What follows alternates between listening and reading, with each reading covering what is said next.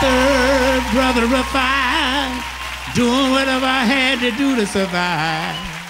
I'm not saying what I did was all right. Trying to break out of the ghetto was a day-to-day fight. Across 110th Street, pimps trying to catch a woman that's weak.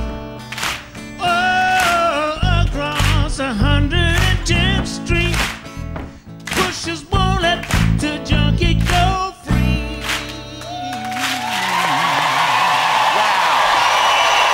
Wow. What a start. Bobby Womack, ladies and gentlemen.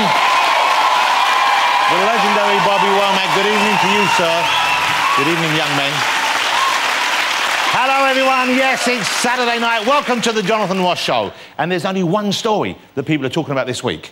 Bears in Russia have become addicted to aviation fuel.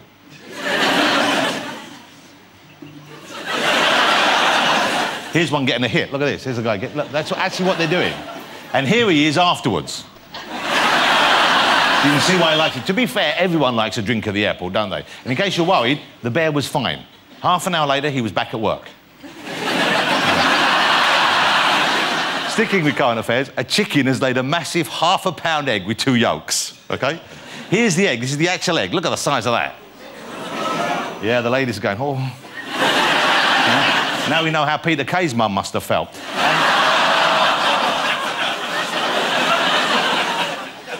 And here's a picture of the chicken. Actually, hang on, that's a picture of a rooster, isn't it? No wonder it hurt. Amsterdam's oldest prostitutes have retired. Really? Are we sad they're retired? Or are we saying, well, thank God, you poor old dears. Put your feet up and keep them together. So here they are. Here they are, bless them. Bless them. Louise and Martine Fokkens. That's their actual name. That's their actual name. They're twins. They used to work together. I suppose that was what they call double Dutch. And they obviously worked in Amsterdam's Blue Rinse district. But now they've retired, so it's bad news for Harry Styles. He'll have to redo his bucket list.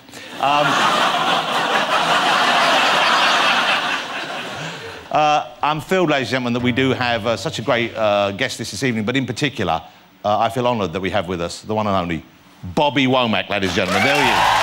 Hey, brother, there's a better way out. Snorting that coke, shooting that dope, man, you're copping out.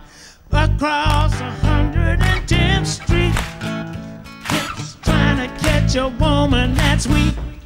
Oh, across 110th Street, pushers won't let the junkie go free.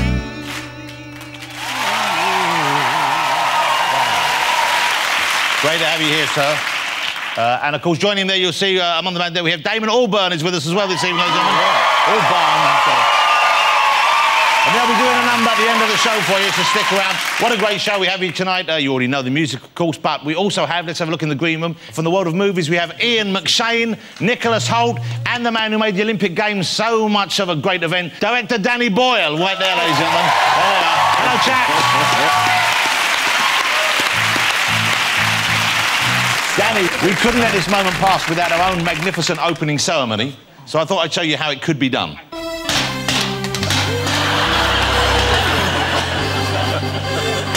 This is incredible. How about that? Danny, £6. £6, that's what that cost us.